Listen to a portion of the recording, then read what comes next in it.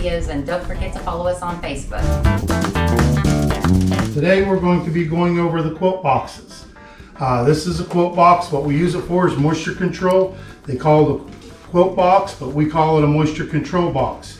Basically, it's got a piece of screen in it, a space here to put winter feeding blocks, and then we've got vent holes in the top. Usually I put these on starting sometime in November. The way they work is we'll take the top and the inner cover off of our hive, and then our quilt box is going to sit right on top of that. Now we've got winter feeding blocks that we make and we put on our bees. They're in a pie pan. We pop them out of the pie pan, flip them over upside down right on the frames. Once they're flipped over on the frames, and the pie pan will be removed and it'll be nothing but a solid block. We put the quilt box on like that. And then we take and we put cedar shavings. We use cedar shavings, but you can use pine shavings or any kind of wood shavings. We fill them up to the holes. Like that. And what the purpose of the cedar shavings or pine shavings, whichever you decide to use, is they absorb moisture coming up out of that hive in the wintertime.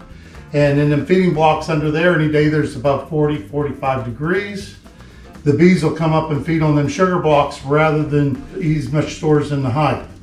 We usually put these on around 1st of November and Thanksgiving. We'll usually pull them off again in late February when we start feeding pollen and start building the hives up and feeding liquid syrup again. We don't like to feed liquid syrup during the winter because of the moisture content, so we feed that solid block. There's a recipe on our website as how to make them sugar blocks, or we sell them. That's all there is to the quilt boxes. Thank you.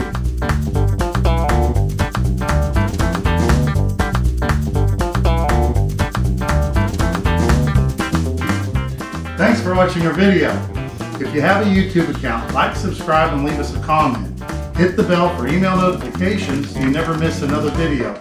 And please visit our site, thehoneyandbeeconnection.com, for the best deals on all your beekeeping equipment and supplies, or just come down. We're located right here in Morehead, Kentucky, a few minutes off of I-64.